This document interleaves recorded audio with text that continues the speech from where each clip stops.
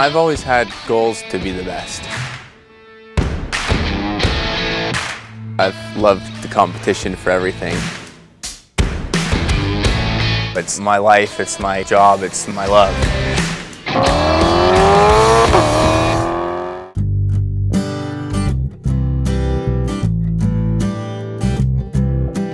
My name is Jesse Bray. I'm a 5-goal American polo player. I was born in New Zealand, grew up in California. I'm 23 years old. I started playing professionally when I was 16 years old is when I got my first paycheck for playing polo.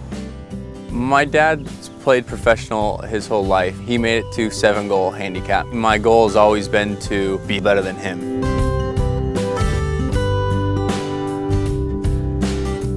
Polo is definitely considered a luxury sport. I've traveled a lot to play polo. There's some low places and there's some high places, and Santa Barbara is definitely one of the highest places to be.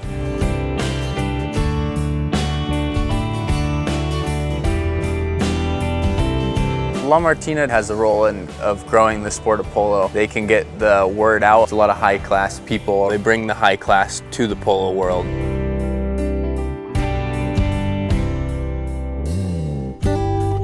To play in the high level, it's all about horses. I'm constantly looking for new horses. I'm improving my string all the time, investing every dollar I make, trying hundreds of horses to find one that fits perfect. Trying a horse is similar to buying a new car. You want to make sure you're in love with it, and it's a great comparison having the top-end cars compared to the top-end horses.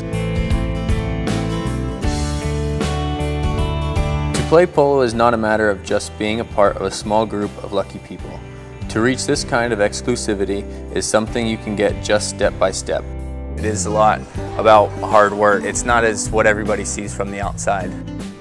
I wake up every morning by 6:45, so I'm at the barn at 7.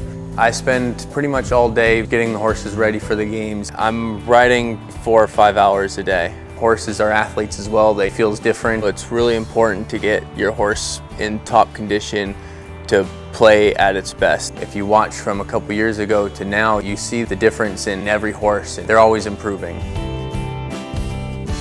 I spend a lot of time with the horses, so there are a lot of things you miss in life. It's some sacrifices you make, but it makes up for it.